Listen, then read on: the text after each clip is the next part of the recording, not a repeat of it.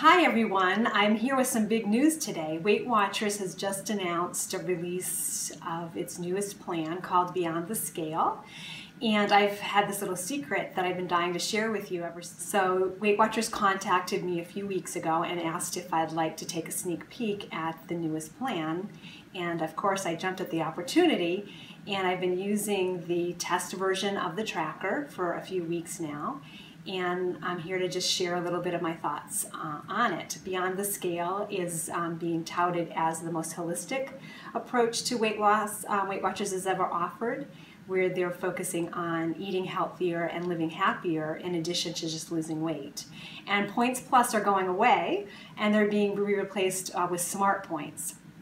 I don't know how many of you have been around for a while, but remember we started with Points, and from Points then went to Smart Points. And Smart Points to Points was really a nudge towards healthy eating, and I would say that from Points Plus to Smart Points is really kind of a real shove towards healthy eating. So we're really encouraging the eating of leaner proteins and eating less sugar and saturated fat under the Smart Points plan. So where Points, if I don't know how many of you remember, but we went from Points to Points Plus, and that was really a nudge towards healthy eating.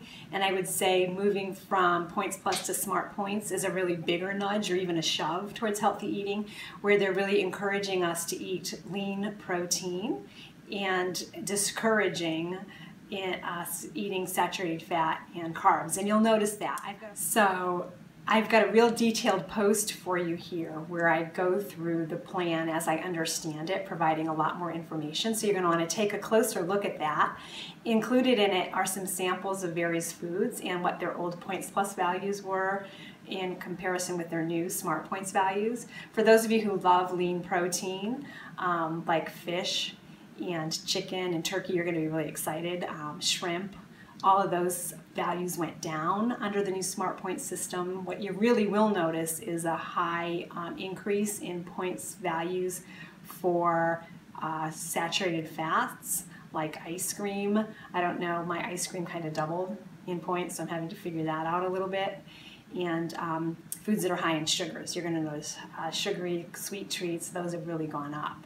And again, it's all that nudge towards eating healthier, because we all know that when we eat protein, it keeps us full longer.